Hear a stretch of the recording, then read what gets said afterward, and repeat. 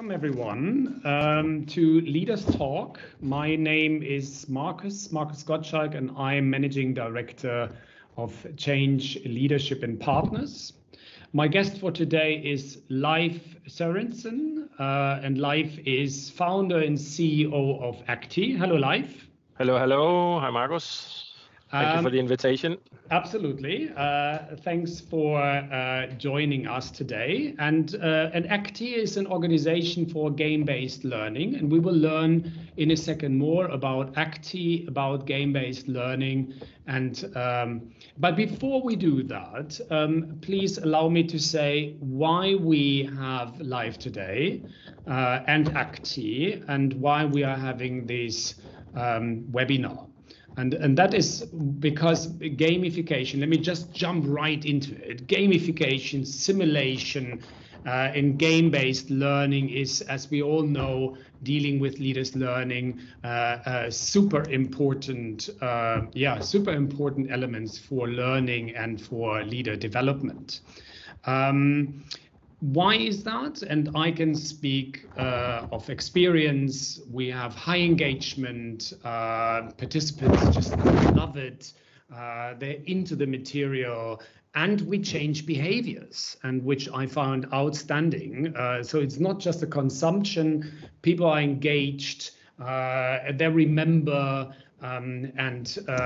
highly active, and we're changing behavior with that. Why that is? So maybe Leif, you can shed some light on that later. So that would be great. So everyone who is in HR, leadership development, or who is involved in leaders and employee learning and development, I hope that this short interview today is valuable to you. Leif, shall we just start? And of course, I think you have first to give us a bit of an idea. What is Actee? Who are you? What are you guys doing? Okay, I'm kind of those persons who's very much thinking about myself, so I will start there. I'm Leif.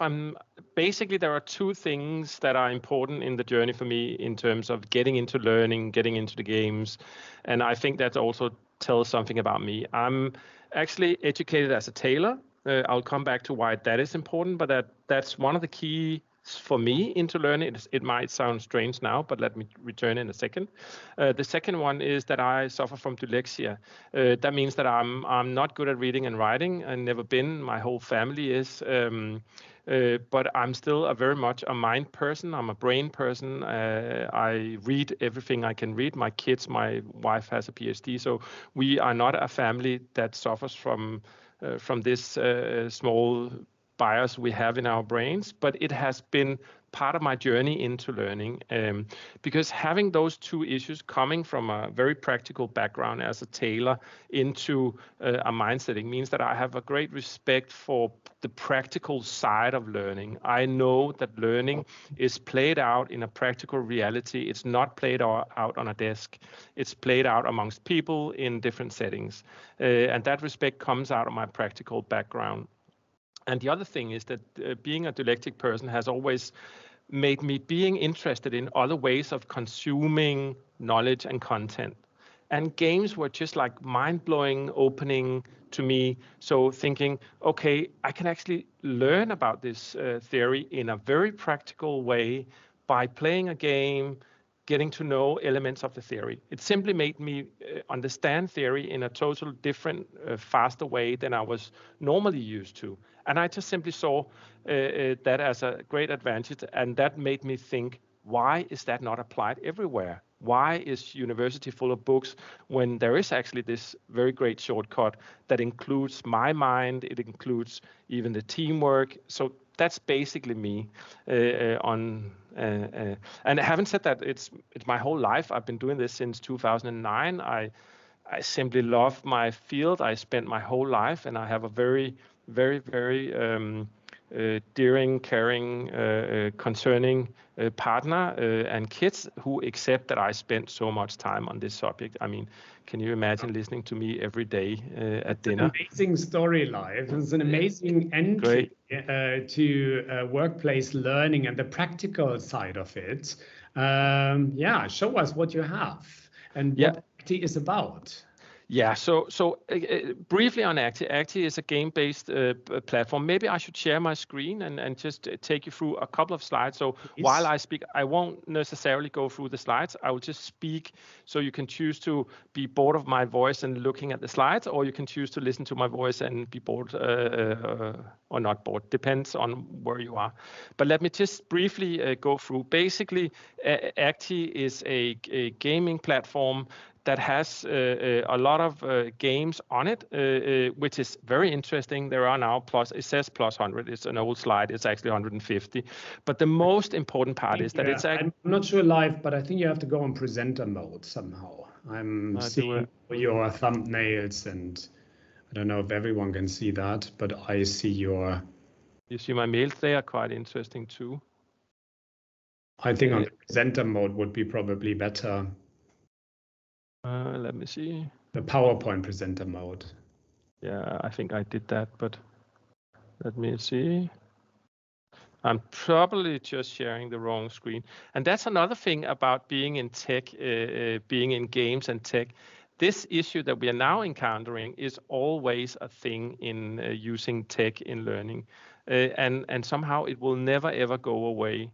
It's going to be the same. If you want to use tech, you're going to live with the fact that you have human beings controlling the tech and making mistakes. That's okay. Better.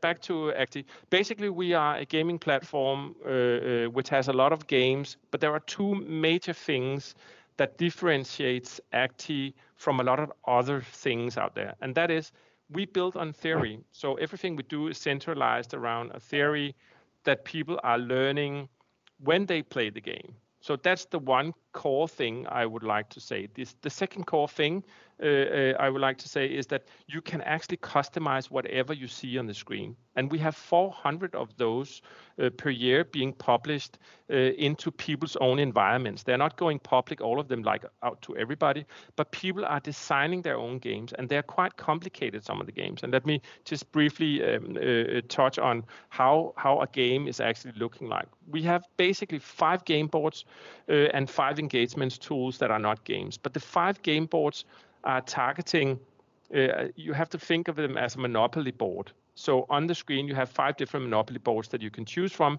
So your game will be on one of those monopoly boards. Once you can use one, you can use all of them. But that's also important. When you get into the platform as a user of games, you have a statistics over your session. So how many times are you playing this game with somebody? So as a consultant, you can see the statistics on the usage of your environment. And this is just an example of my environment. So that is like one side of using games. The other side of using games, which is important for the engagement of the learner who's actually being presented with games, is the data. The dashboard that you get as a player is this dashboard. You come in, you log in. If you played the game before, you can see your own profiles on that specific theory that you have been playing about with. Can I stop you for a second? Yeah. I'm difficult to stop. Let me summarize what I have understood. So first of all, you design games. So your clients come to you with a request, and you design various games. That's what I understood. Secondly, you have a tracking mechanism. So you are able in HR or whoever is your client can track what has been done, played. And then the third thing is what I understood is that it is data which is played back to the participants in the form of a dashboard, and in the data we will find many information we can use then later for development. That's exactly, except for one thing that I was a little bit too fast about, was that we don't design games. The clients are designing the games. We actually started out by designing games, but it imposes one big problem to learning, which is that that allowed us to be the clever ones. So can you imagine that you come into a big company and then you think this is a great way to learn about change? And then this company says, yeah, but this is not how we want to do it. We want to use this model. So we kind of understood from 2014 that we could not be the clever ones. We had to hand that role to the clients. And live, we know anyhow, sorry for interrupting, we know anyhow that our clients are more clever than we are. That's all right. But how do you bring your client to design their own game? Sorry, you lost me. Can you explain that? Yeah, basically the whole system, behind the system, you can make a copy of any of the games. So simply, I like to play the CRM game, which is our most popular games, played thousands and thousands of times all over the world, translated into 17 languages. So very often people think, this is a cool game, I want to use this game, but it has a slightly different, it have to go into a slightly different situation in my company. What they do is that they simply make a copy of the game, and then they can start customizing it. They can customize text. They can customize the theory within the game. They can so you semi-customized and you make it your own. So you have a template and you make it your own. All right. Okay. Exactly. So that option is there, and it's done on the system. So it's a very easy. It's not even, you don't have to. If you can write an email, you can do a game basically. Nice. Good. So that is basically what it is, but we haven't like gone to the part where we actually discuss, so how does a game look like when people are playing? This is just a screenshot from a session where it's a sales group where you have a lot of groups who's playing, and each one of the small boats you see on the screen there is representing a team who is playing against another team. And on the right-hand side, you can see brown team is playing against white team, and you can see their score. So this is the facilitation mode that you can bring on the screen, and you can then discuss the choices people have made, the theory they have been used, how they have been used it, were they satisfied with it as a consultant. So we also put a tool where you can actually open up discussions even deeper, and that's where the actual learning is about. Using the game in itself, learning-wise, is just a fun way of consuming content and ideas, but the actual reflection is still done by a consultant online or in class. So to understand that, and I saw you had another picture here. So you can do it online and you can do it offline in a classroom setting. And here I can see the board. Exactly. Okay. And I understood also that one of your elements is competition. So groups play against each other. Exactly, yeah. So groups play against each other. That means that you inside the group have organized it in a way where, in this situation that we have on the screen now, you have 3 people in the group, and you can see that one of them is having a crown. So that crown symbolizes that you have a leader of the group who is able to implement. But before that person can implement, they need the input from the rest of the teams. So even though if you compete team against a team, inside the team, each team member have to suggest an option that they then discuss, and then that will be their part of the kind of the choice that they add into the game, and they will be measured on that choice that they have discussed and agreed on to be implemented as a team. So there's a lot of discussion, or a lot of options to discuss what is happening before. And Leif, for the listener and the viewer here who don't know Actee Change. So Actee Change is basically, can you, or just do it yourself? I mean, I don't have to explain Actee Change. Just in 1-3 sentence, what is Actee Change and how does it work? Actee Change is one of the game boards, one of the monopoly boards where you are going through a process. It doesn't have to be a change, but it's very often a change process. But it's basically going through a process like you go from field 1 to 24 in the game. And the whole idea is getting these people that you meet in the game, you see them as bubbles here. And those are stakeholders that you need to manage in that process. And the way that you can see where the process is that you have a boat. And in this case, you can see that there are 4 people inside the boat, and the whole idea is trying to get all of the people inside the boat as a symbol of them being with you in the process, moving through a change. And then you, of course, meet all types of obstacle in the games, and people are reacting. They can also react with being on different resistant levels, and that is if you impose an option, you say, okay, I'm going with this theory, with this option, you agree in the team, you implement that, then people in the game are reacting to your option. So what is the game? What is the magic here? Why is it so? And I can say, Leif, it is a very successful simulation of change, and many companies, including us, we're using Actee Change on a regular basis with our clients. So, but what is the magic? Why is it so? Yeah, why are people so into it? Basically, when I have to be very honest, like you ask me a very honest question, I like to give a very honest answer. Basically, it's a replacement of a PowerPoint slideshow. The difference is if you have a PowerPoint slideshow, you have a consultant in front of that PowerPoint slideshow going through it, and then you have a group of people listening to what you're saying, a little bit similar to a video. So that is one way of learning, but the thing that is difficult in the PowerPoint slideshow is to get people engaged. But by adding a game where you have options, you need to add your own ideas and concept of what you think is a real thing to do here, what is the right thing to do here, out of a specific description of a context. You engage people into a situation where they have to stand up for their opinions and ideas on what is the right way of solving this specific obstacle that I have in front of me right now. So the trick is, the magic powder is basically getting people involved, like really getting them involved, not being listening passively, tank them up with content, but let them grasp the content by adding it to a real scenario, to a situation they recognize. So that's the trick of the engagement in the gaming situation. So basically, in a safe environment, you take them out of the role of the consumer and you put them into the shoes of decision makers, leaders, the one who can change the outcome of whatever you're doing here.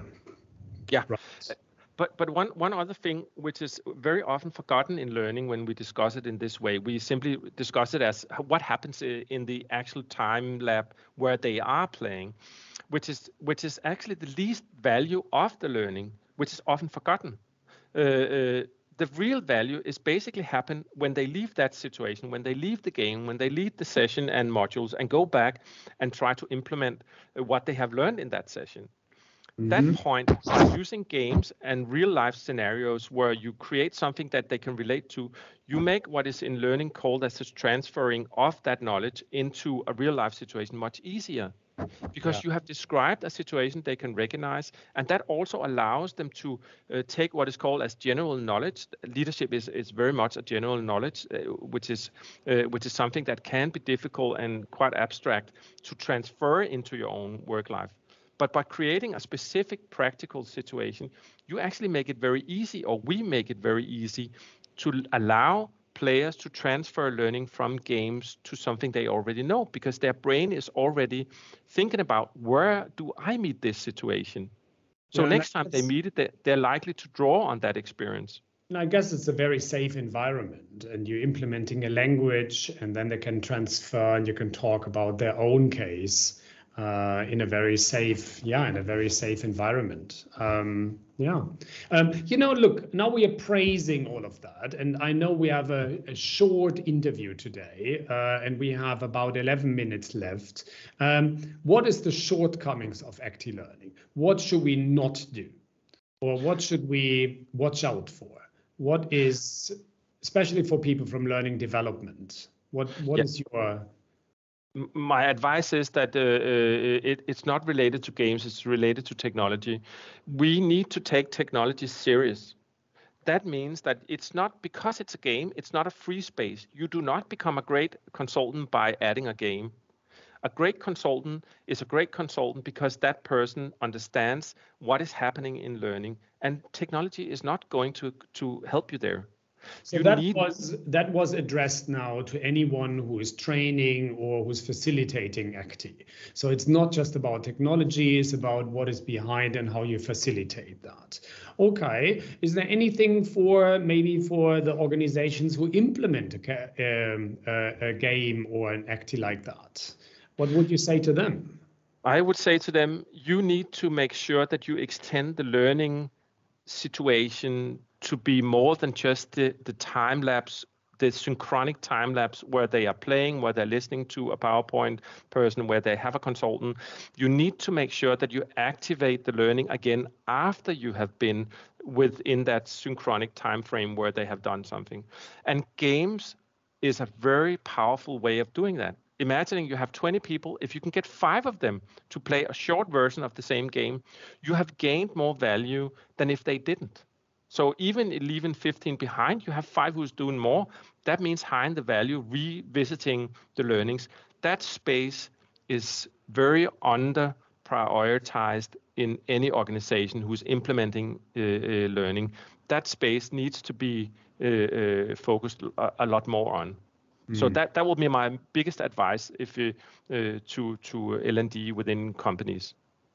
Okay, Leif, what I learned is that you can design your own. You can not only take the customer relationship management game, but you can also, substitute it with different kind of topics. And what do you think? What are the topics of the future?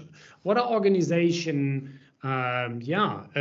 which topics are they're facing in the future? What can you see? I can see one mega trend that will hit us gradually, but very soon, very hard, is the green impact at companies. We've been at Actee, we've been focusing on this for the last year. We had a partner day where we invite all of our partners who's using the 2,000 people around the world, and there we had a focus on how will this impact HR. And I can see now that we are discussing about, we know some of the technical solutions, but HR do not know how are we going to support the managers, how are we going to support teamwork, how are we going to support any change within the organization that are related to the green agenda. And how can Actee help here? Yeah, one thing that we're doing more than one thing, but one thing that we do is I'm just going to move on to this slide, because one thing that we've been looking at is like a meta model that we will add into any game, allowing any game to have a green model coming out. So when you talk about green changes, you're talking about changing the behavior. But it's going to be related to any theme. So even implementing a new CRM system is going to be, you're going to ask, is this really the right consumption of electricity, this new system that we have? Is it really right that we get people to fly around the world to learn about this new system? So it's going to impact us on all levels and do something new. And the faster we accept this and add it into all of our learning themes around the world, the more fast we will actually have a more greener world. So this is going to impact us on any level in L&D, is my guess. So, and this is just a model on thinking about, okay, we want to get rid of something, we want to add something new that are related to green in anything we do. And what we do is that we are now developing games because we are a little bit front runner here. So we are developing games, we're adding theory in, so you can actually drag that theory to any game that you play, allowing you to get a green model out of any game that you have played going forward. So even if you play, if I understand your acceptance model right, you are taking that break-even point further left. Exactly. Where you have a quicker acceptance. Exactly. At Actee, we don't fly. We don't go for physical meetings. We have certain rules if that should happen. We have done a code of conduct. Myself, I haven't purchased a single thing in a year. So it's like a thing we can see coming. I've been doing some interviews over the last year. Every time I ask the last question, how will this impact? How will the green agenda impact L&D? And these I've been discussing with the biggest companies in the world. What they all say is, it's going to impact us. It's not clear how. All right. Okay. And do you have already an Actee template for the so-called green agenda? Yeah. These we have games. These are just two of them, but we also added in theories that you can add to any games. So if you want to have it in, and we are actually planning on adding it into all the games we control, so that we can decide that they should be part of. So every time you play a game, you get a profile on your green choices. But we are also going to add into any client, if you have been having 1,000 people playing 10 minutes on Actee in the last year, this is how you have polluted the world in the consumptions of energy on the servers. So we are calculating our own usage, and we are adding that to the client and say, this is how how you have been contributing to use energy on Actee. So that can go into their accountants in terms of the green accountant going forward. So we are focusing very much on this. Nice. And I love that you can adapt and change the cases. I think that's very good. Is that, well, maybe why I'm so positive about that, and also about taking new change challenges and adapting Actee to help in these new challenges we're facing. Is that, I mean, you said everyone with an email can do it, but I mean, now a bit more serious. How long and what are the resources involved to change a template?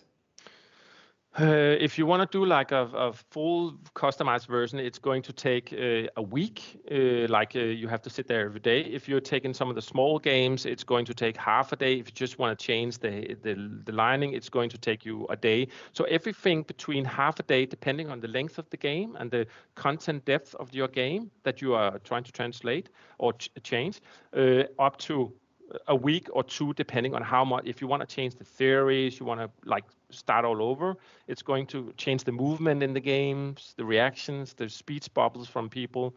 It's taking more time. Nice. But we have 400 per year being built, so it is something that is happening out there. Oh, absolutely. Nice. Leif, we're coming to an end. Is there anything I forgot to ask you? I don't know. It's one of these mean facilitator questions. Okay. I will think about it afterwards and come back afterwards, and we think about it afterwards. So then, thank you very much, everyone, for joining. And let me throw in one thing: if you're interested in Actee Change and how Actee Change works, we at CLP have a Mastering Change open enrollment where we use Actee Change, and it's a taster session. It's free of charge. It's on the 20th of September, and we do that in cooperation with one of our clients, is Access Holding. And so if you would like to join, go on our website and look up for events, and you can register with us and experience Actee.